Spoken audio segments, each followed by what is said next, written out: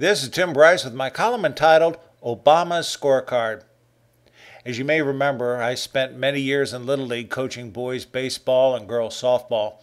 I also served as an umpire and on the local board of directors. My emphasis was to teach the mechanics of the game, teamwork, and the general love of the game. Most of the time I kept score of the game myself, but I also taught several of my kids to do so. Keeping score is actually not too difficult and is good for keeping the game fair and the other team honest.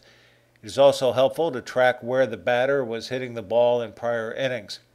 Every game requires a good scorekeeper, including American politics.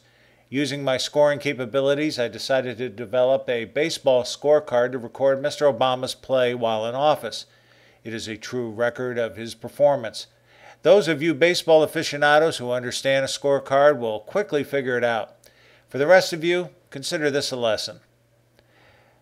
Starting off in the first inning, we have the recovery, which I gave a base on balls. Next, we had Obamacare, for which I gave an E 1 through 9. Next, we have Fast and Furious, which has got a hit by pitcher designation. Next, we have the economy, which is actually going the wrong way on the scorecard and showing a GDP minus. And finally, we have Benghazi with a 4 RIP. In the second inning, we have the VA scandal, which shows 4 little crosses near home plate, followed by IRS scandal, which is a CS email. That stands for caught stealing. Next, we have war on energy, which is a delay. And then we have the AP scandal, which is a wild pitch. And next we have recess appointments, which we show illegal substitutions.